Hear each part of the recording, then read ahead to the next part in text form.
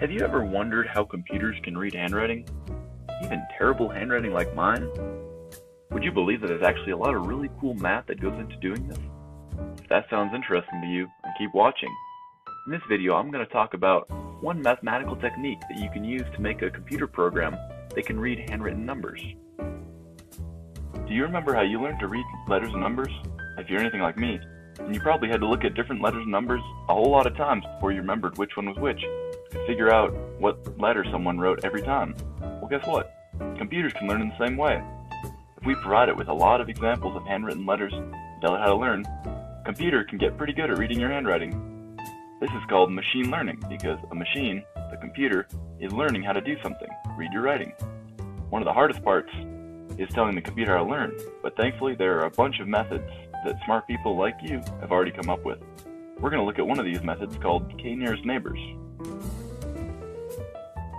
Before we think about handwriting, let's take a trip to Blue and Redville to learn how k-nearest neighbors works. In Blue and Redville, there are two kinds of houses, blue and red. People with blue houses like to live next to other people with blue houses. People with red houses like to live next to other red houses. We can see a kind of natural border that forms between these two communities. So if new houses are built far away from the border, we can easily guess what color they should be. If it's in the blue area, it should be blue. If it's in the red community, it should be red. But what if we have a new house that's right on this border? Then it's a lot harder to tell what color they should be. One way we could do this is to take a vote from its three closest neighbors to see what color they think it should be. So we'll do that with this one. First we have to find out what are the three closest neighbors. And then we take a vote. And because more of the neighbors want it to be blue, we'll make this house blue. And we can do the same thing with our other house. We find the closest neighbors, we take a vote, but this time, because more of the neighbors think that the house should be red, we're going to make this house red.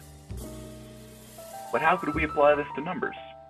To do that, we're going to take a trip to a new city, 0 and 8ville. This time, our neighborhoods are now based on numbers, not colors. Their locations are now based on their shape. The more similar two images look, the closer they are in the neighborhood. So numbers at the border are somewhere in between an 8 and a 0. It's hard to tell. So how do we find out who the closest neighbors are? Well, to do this, we're going to have to look at how computers see pictures, like pictures of numbers. If we zoom in on this black and white picture of an 8 that I wrote, it becomes more pixelated. And if we zoom in even more, we see that it's made up of a grid of individual squares. These are the pixels. Each are a different shade of gray. The computer sees each of these colors as a number. The darker it is, the larger the number. And now all of a sudden, we can read this picture just like a book. It's just a long list of numbers. So how does that help us measure the distance between two pictures? Well, let's look at three of our handwritten numbers from 0 and 8ville. First one's an 8. The last one's a 0, and the middle one is one of the ones that are somewhere in between. We're not sure which number it is. And here's what they might look like as a list of numbers. So one obvious way we could compare these two is by subtracting each number in one from each number in another, one by one, just like this.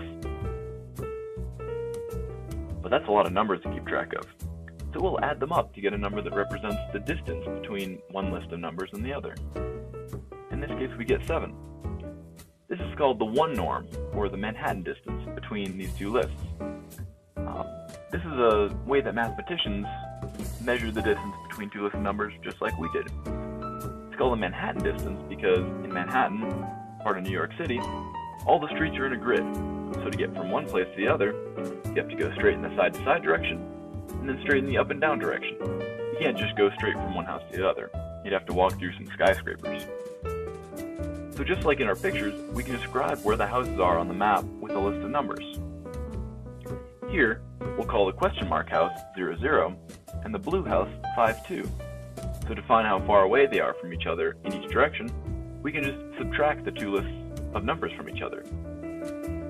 So we get 5 in the side-to-side direction, and 2 in the up and down direction. We can add them together, and we get 7, which means we'd have to walk a total distance of 7 blocks to get from one house to the other. Now here's the cool part. Imagine that each pixel is a different direction, just like the two numbers that described where each house is in Manhattan. When we subtract the corresponding pixels from different images, we find the distance we have to walk in that pixel's direction. It's just that there are a lot more directions we can go. The first two pixels tell us how far to go in the side-to-side direction and the up-and-down direction, just like it did in our map of New York City. Then the next one, maybe that tells us how far we have to go walking straight up and down the building, if we could. But we run out of directions to go in the real world there. Since our world only has 3 dimensions of space, 3 numbers can describe a location. However, in Pixel World, there are a lot more directions. Even if you can't imagine how you would move in another direction, don't worry, I can't. All you have to do is add up all the distances in each direction to get the total, just like we did to get 7 between these two numbers. So now we'll find the distance between the unknown digit and our 0.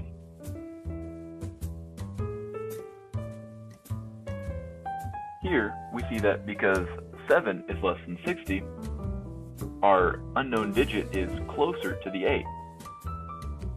All of a sudden, we can measure distance between 2 pictures.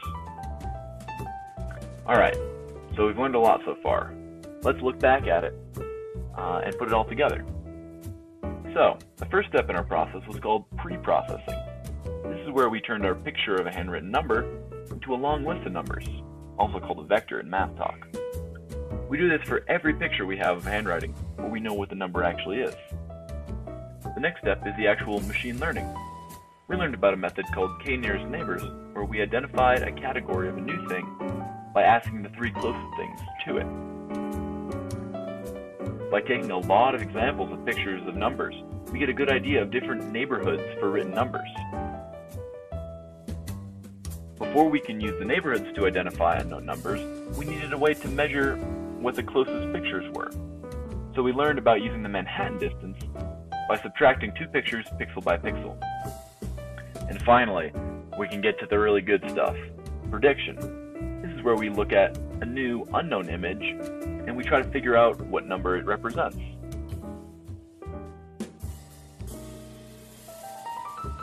So, to do our prediction, we went out and found 48,000 different pictures of handwritten numbers, along with a label for each number to tell us what number it really was.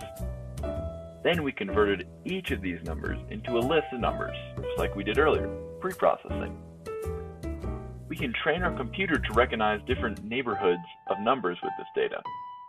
Then we use 14,000 more digits, these are the unknown numbers, to test out how well our program learned which digits were which.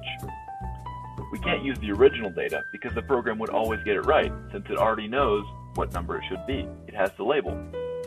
The last thing we did is to check how many of the testing pictures our program guessed correctly, how good it is. So this may all sound complicated, but we can do this in only one step, only one line of code, using a programming language called R. Let's talk through all the different parts of this line of code. First, we have the k-nearest neighbors function. This is the pre-written code that does the prediction, like we've talked about. All we have to do is give it the right data. Next, we have our training data. In this case, it is the 42,000 pictures of written numbers that we have. We know which numbers these pictures are supposed to be of. It's almost like the addresses of houses in a neighborhood. Next, we have the labels for our training data. This is like a directory telling the computer what color the house at a particular address should be, or in our case, what number the picture really is. For example, this picture of an 8 will be labeled as an 8, so the program can start to build its map of the 8 neighborhood. Then we have our testing data. These are the unknown pictures. We use the neighborhoods made by the training data to decide what label for each of these unknown numbers.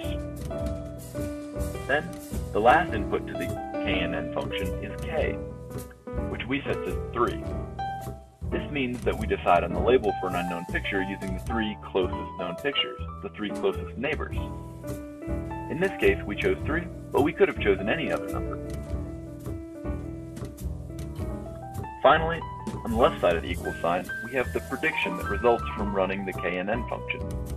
This will be set to a list of labels for the testing data pictures. We can then see how many of those guesses are correct. In our example, this ends up being over 97%. That's really good accuracy. That means that for every 100 pictures that our program tries to recognize, every 100 drawings of a number, it gets less than 3 of those wrong. That's pretty cool. Thank you so much for watching this video. I hope you learned something and also found it interesting. If you like learning about math, computer science, and lots of other connected topics, I highly recommend checking out 3 Blue 1 Brown's YouTube channel. Thanks also goes out to Lieutenant Colonel Horton, one of my teachers whose final project inspired the topic for this video. If you were intrigued by this video and wanted to learn more about coding, I have great news. There are tons of resources for you. For this project, I used R, which is a language specifically designed for mathematical and statistical coding. But there are all kinds of other languages that you can use for this topic, and many others. I recommend starting with Python. It's not as hard to learn as many other languages, but you can do a whole lot of different things with it.